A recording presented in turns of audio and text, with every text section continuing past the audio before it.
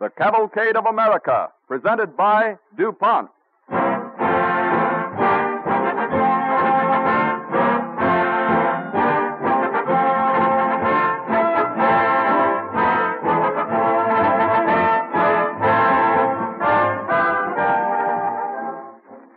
During the 140 broadcasts of the Cavalcade of America, we've received many letters asking why, in our stories of pioneers, we have not dramatized the life of Eleuthere Irenee DuPont de Nemours, the pioneer who 136 years ago founded the company which bears his name.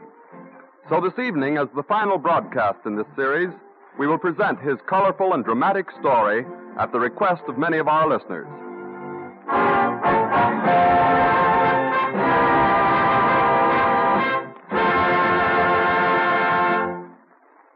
As an overture, Don Voorhees and the DuPont Cavalcade Orchestra will play I See Your Face Before Me from Arthur Schwartz's musical comedy, Between the Devil.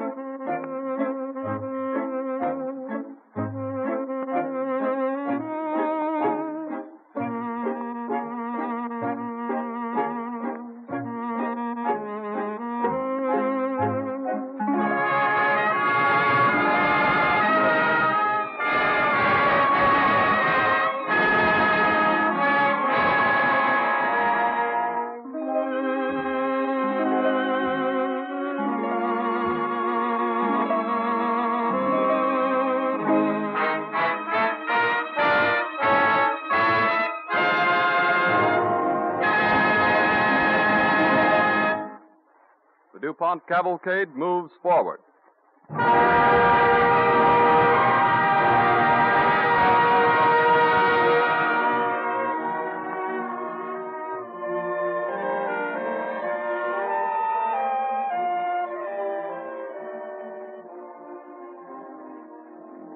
It is the 7th of September, 1784, at a quiet country place in the Namur district of France, about 60 miles from Paris.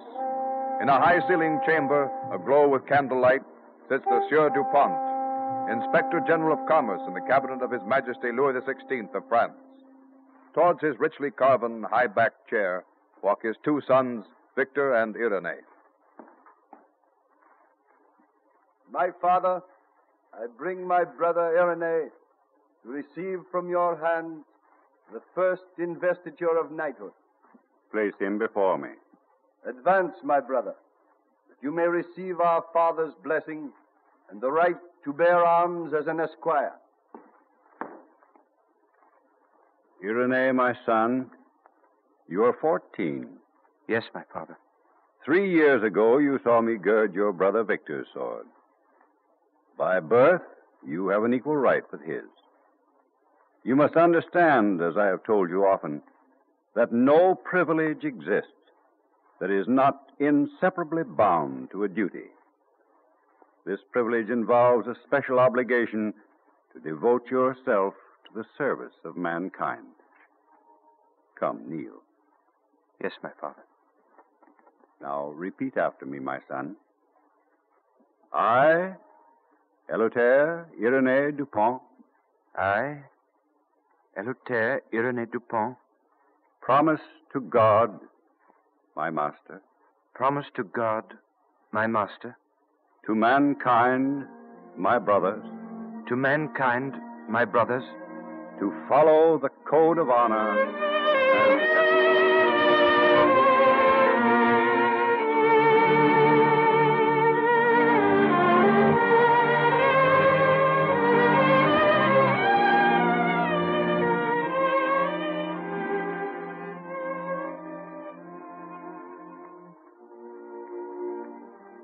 During the following years after his investiture as an esquire, young Eleuthere Irenee Dupont, in his father's apartment in Paris, used to listen to long discussions on the problems of the day by men whose destiny became interwoven into the pattern of his later life, among them being Thomas Jefferson, young American statesman, the Marquis de Lafayette, brilliant young soldier and courtier, the suave, cautious Talleyrand, Dr. James Hutton, the English philosopher, Benjamin Franklin, and finally, the great French scientist and chemist Antoine Laurent Lavoisier, who was to influence Irenee's life more than any other person.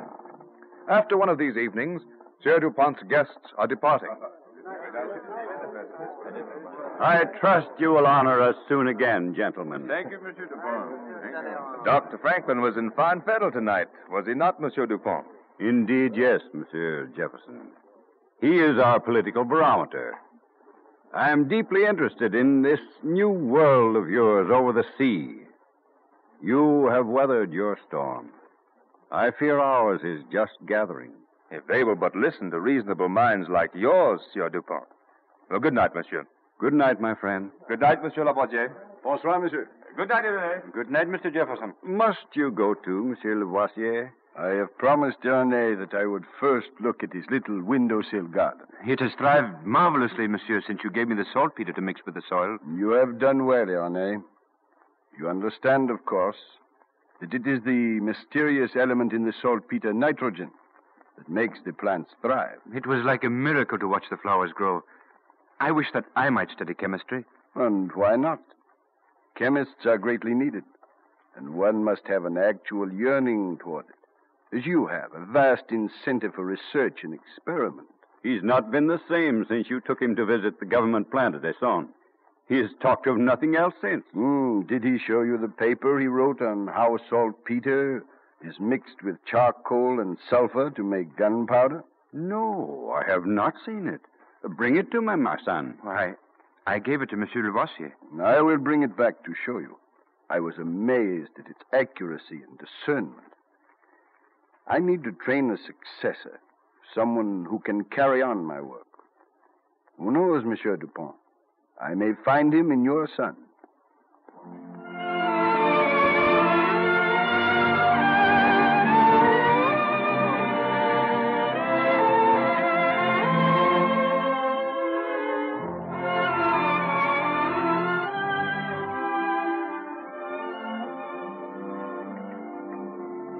At 16, Irenee was taken into the great powder plant at Essonne to study and work under the great chemist Lavoisier. At 20, he was Lavoisier's assistant and had married the lovely Sophie Madeleine Dalma. The two planned a peaceful life together at the DuPont country home, Bois de Fosse, when suddenly the French Revolution sent Lavoisier to the guillotine and Irenee's own father to prison. Young DuPont was obliged to give up his chemical studies and join the National Guard. To support his family, he managed a printing shop that his father had started in the old Capuchin monastery in Paris. One night as he is working in the shop, he hears a stealthy knock at the door. Who's there? Open quickly. It is I, Sophie. Sophie, precious one. What are you doing in Paris? And in disguise? Wait, I'll bar the door. Hold me fast in your arms, Irenee. She's Sophie. the only way I could get into the prison as a peasant girl. I took food to your father. You saw my father? Yes. Oh, Irenee, he's wonderful. I found him there, in that dark, loathsome place. I found him cheerful and charming, teaching a class he has formed to the other prisoners in political economy and philosophy. I brought him some eggs and bread, and he shared it with them. I brought you some, too. Oh, it was brave of you to do this. I've not eaten for days, it seems. The guard has called out constantly now, night and day. It's terrible. Oh, my dear. I cannot bear to see you so miserable. Tell me more of my father. Did he give you any message for me? He said not to give way to despair, that we must all be united to comfort and help each other. Oh, Irenee, I wish you could see him. Sophie, has his number been called? Tomorrow. Is there no hope for him? Was there hope for a man like Lavoisier? They're mowing down our finest, Sophie. Robespierre, the butcher, has proclaimed France has no need of scientists. But I shall print their works to live after them. You must be cautious, Irenee. Think what would happen if they took you. Oh, we must be prepared for anything now. Tomorrow, who knows? I may stand with the guard and listen to those drums beating the death march of my father. I heard rumors in the streets that they're turning against Robespierre. Idle talk. Bloodshed is all they think of. Bloodshed. I'll hate it all my life. I shall never forget the horror of what I've seen. Rest a few minutes, darling. And then I must go. Will we ever be together again in our own home, do you think? Oh, who can say? Oh, it's not safe for you to be with me here now. You must go at once, Sophie. But And listen to them. They're like wolves. Kiss me goodbye. Sophie, I can't let you go. Quiet. Citizen DuPont! Oh, Irenee, they've come for you. Quiet. Hide behind those curtains. Citizen DuPont! Who calls? To the guard, citizen. Robespierre's arrested. Robespierre arrested? I can't believe it. Come in, citizen. They have turned against Robespierre? It's true, citizen. I myself saw him taken. Sophie, my darling, we're safe. Ma chère. Robespierre has fallen. The reign of terror is over. My father will live.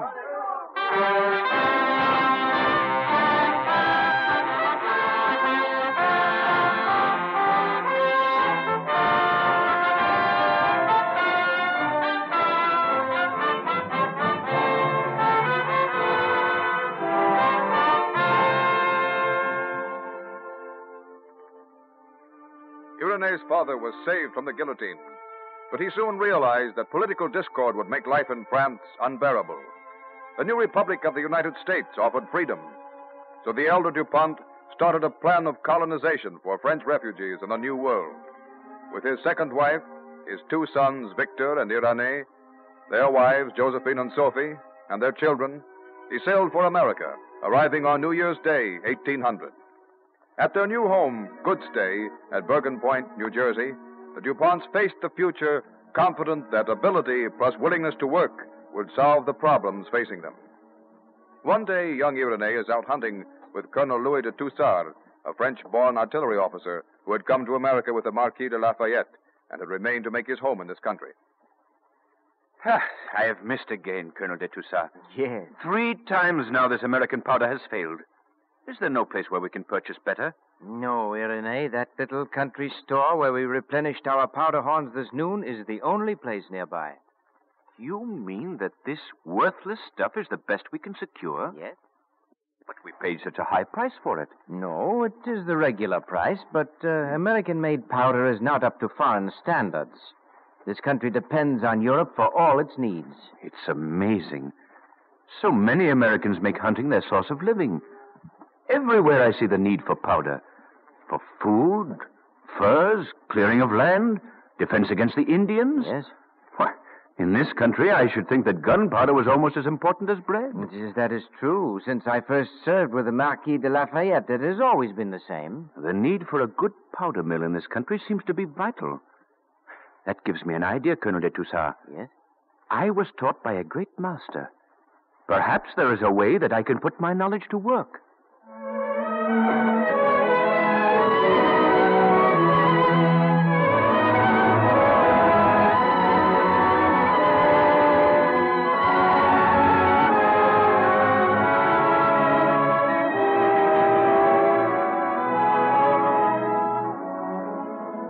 After visiting several of the American powder mills and estimating the necessary costs of building, Irenee consulted his father, who wrote to his friend Thomas Jefferson, then Vice President of the United States. Soon after this, Irenee calls on Mr. Jefferson at the Capitol in Philadelphia.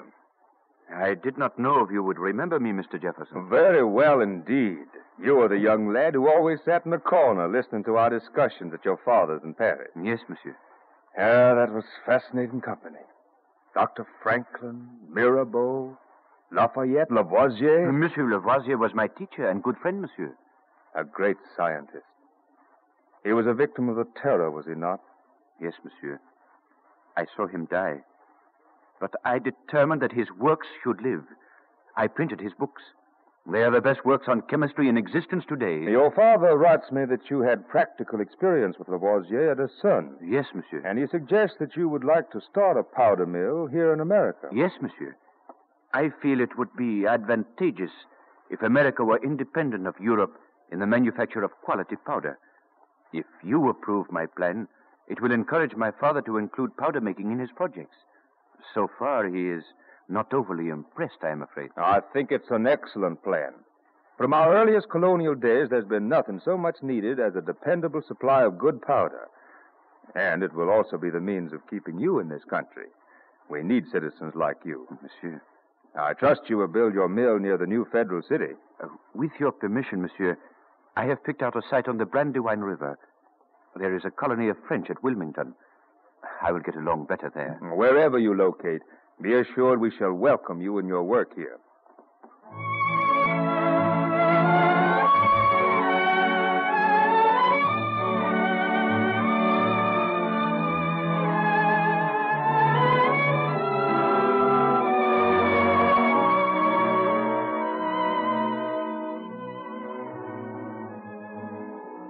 The quality of the powder from Irenee's mill was at once recognized, but it was sold, as was customary, on long-term credit, and Irenee constantly had to borrow from banks to finance his operations.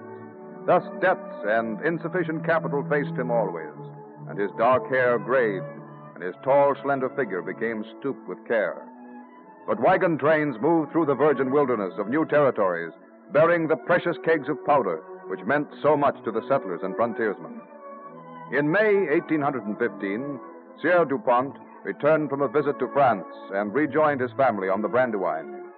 Though 77 years old and suffering from illness, his optimism and cheer meant much to Irenee in his struggles. 2 years later, late one evening, we find the father and son in the home on the Brandywine. I am truly proud of you, Irenee. You have made your Eleutherian mills a credit to our family and your adopted country. We still have far to go, Father. Our creditors are still making demands. Do you realize that you are a year older than I was when I invested you with your sword?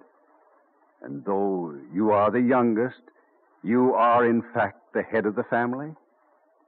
Material success is not to be compared with the opportunity to serve, Irenee. The fact that you have never swerved from your duty is the reason I am proud. Well, my son, It's late. I will bid you good night. Good night, Father. But, oh, what may that be? Fire, Monsieur Dupont! The mill is on fire! What's that? The mill is on fire? Call all the men. Form a backup brigade at once. We will join you. Men are rushing away with their families. They're terrified. They must stand and fight the fire. Irenee, bring axes. The men, return to your post. Father, I beg of you. You're ill. You mustn't go yourself. Everyone is needed. Come, follow me. We mustn't let the fire reach the powder storehouse, or we'll all be blown to kingdom come. Hurry, men! Get water from the river! Father! Stay out of the fire! Someone stop him! He's going in! Father!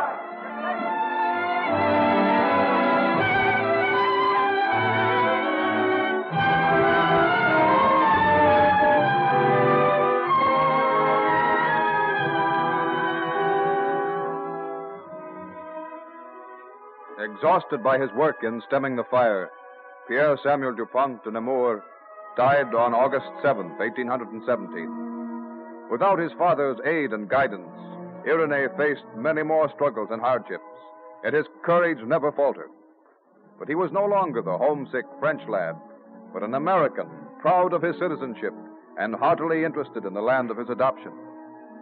In 1824, the Marquis de Lafayette made a triumphal tour of the United States, and one of the first homes he chose to visit was that of Irenee and Sophie Dupont. After dinner, the three are in Irenee's little office.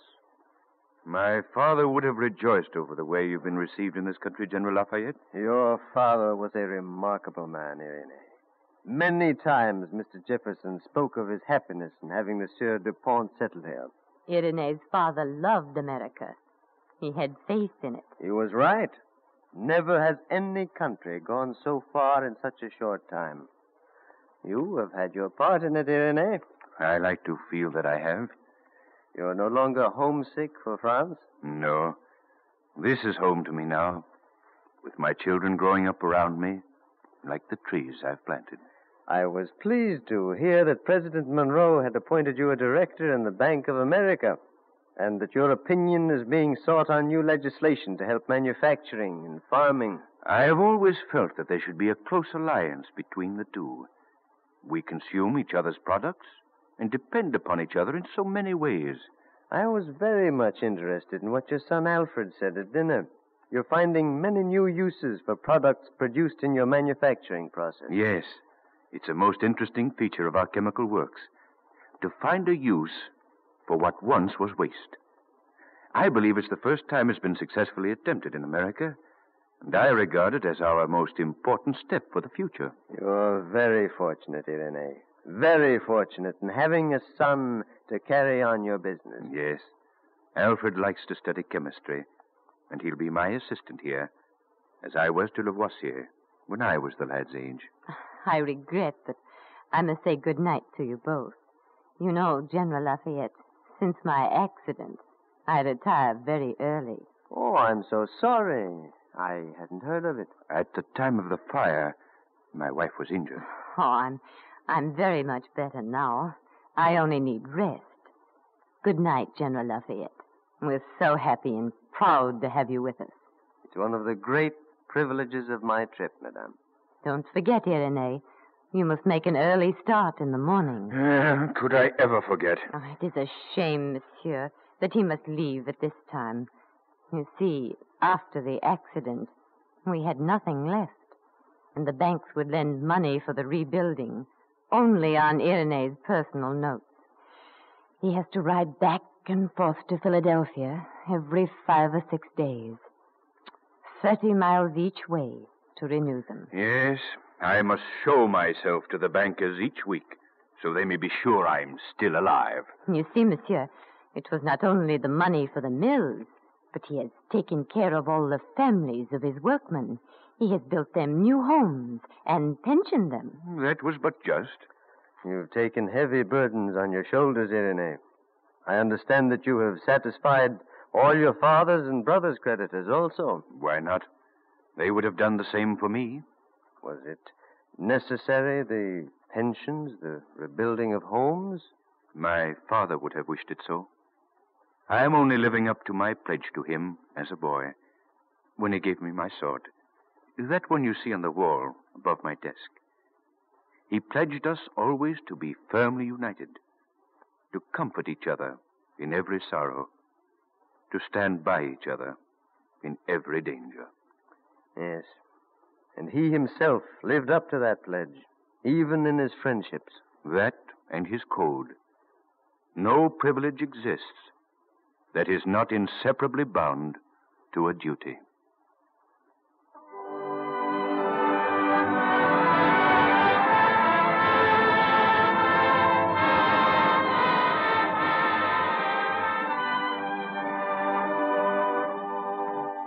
Year after year, Irenee saw his debts grow less and his business increase.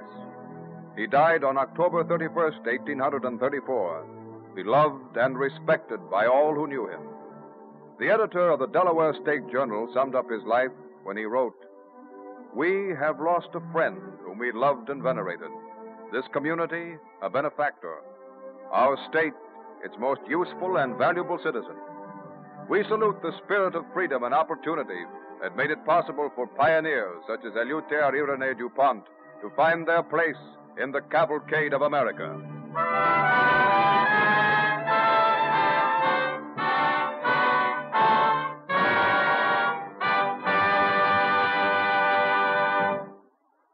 When young E.I. DuPont set up his factory on the banks of Brandywine Creek, he was satisfying a basic need, for powder was essential to the pioneers of westward pushing America. About 1890, the DuPont Company began manufacture of a new explosive, dynamite, a much more efficient blasting agent than old-fashioned black powder.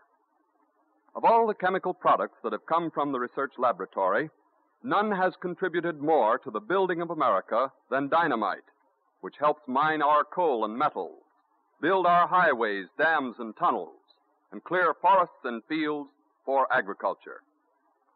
At the turn of the present century, America entered an amazing period of growth, emerging in recent times as the greatest industrial nation on earth.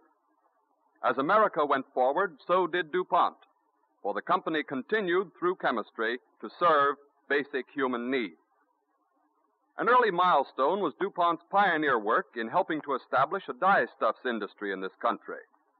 This not only freed our color-using industries from foreign domination, but led to the development of many allied products, such as chemicals for improving rubber and gasoline, ingredients for medicines, perfume bases, neoprene, man-made rubber, and many others. In the last 2 decades, DuPont also has contributed a number of products based on cellulose, among them Duco lacquer, pyrrolin and other plastics, coated fabrics such as Fabricoid and Tontine, motion picture and X-ray film, rayon yarn, and cellophane transparent wrapping material. During the 136 years of the DuPont Company's history, chemistry has created these things and many more, has made jobs for countless workers, has opened new markets for products of farm, forest, and mine. The sum total of it all finds apt expression in the DuPont pledge, better things for better living through chemistry.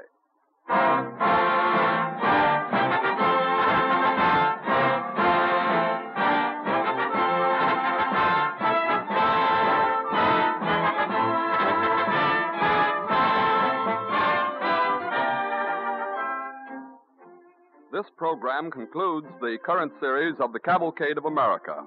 The authors, actors, musicians, and the sponsor have all had fun as well as hours of work in presenting this program each week for your entertainment and, we hope at times, your inspiration. We thank the many who have taken the trouble to express their interest. Those of you who write requesting it will be advised by special letter of any future plans. In the meantime, thank you and good luck.